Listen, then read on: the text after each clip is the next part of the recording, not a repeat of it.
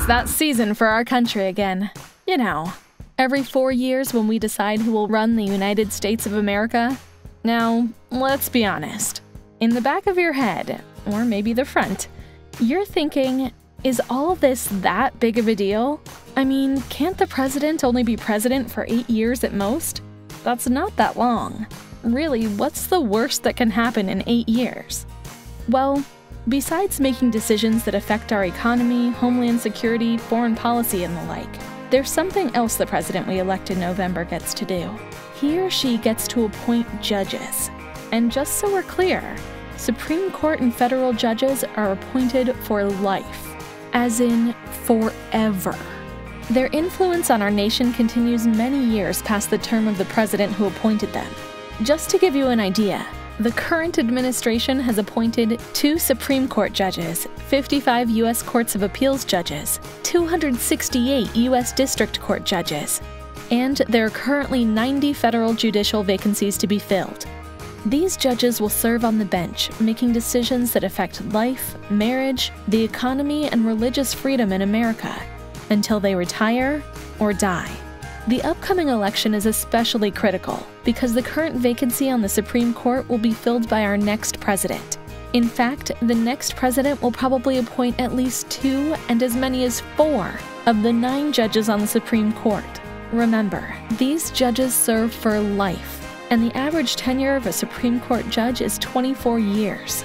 This court will make decisions that affect the definition of marriage, limitations on abortion, the right of private citizens to own guns, freedom of religious expression, public nativity scenes, war memorials with crosses, school choice, and many others. So your vote for a presidential candidate on November 8th is also a vote for the men and women of the judiciary, who make decisions that will impact America for years to come. Don't leave the future of our nation to chance. Make your voice heard on Election Day. Pledge to vote. If you've not been attending our Wednesday night services, you're missing out. Our Wednesday night services at CMC are empowering, encouraging, and full of great teaching. Now remember, parents, Kids Church meets on Wednesday nights.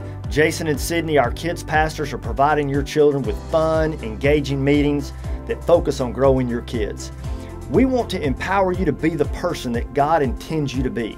See you on Wednesday nights for powerful teaching, awesome worship, and great fellowship. Howdy everyone. A lot of you haven't had a chance to meet me yet, but I'm Ward Hawley and I lead the Soaring Eagles Connect group. And I'm Paul Toucher, and I help head up the Next Level Connect group.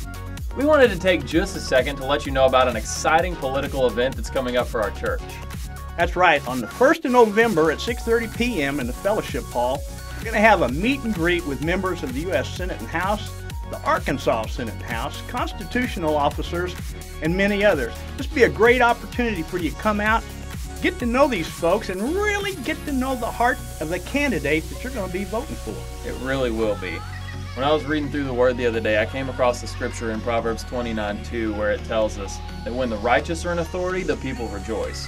But when the wicked rule, the people groan.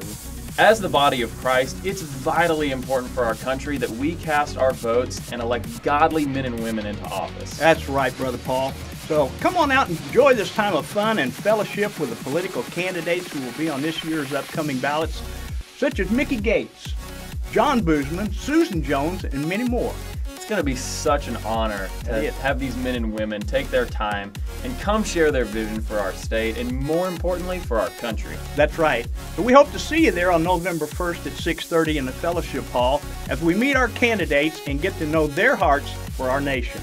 We'll see you there.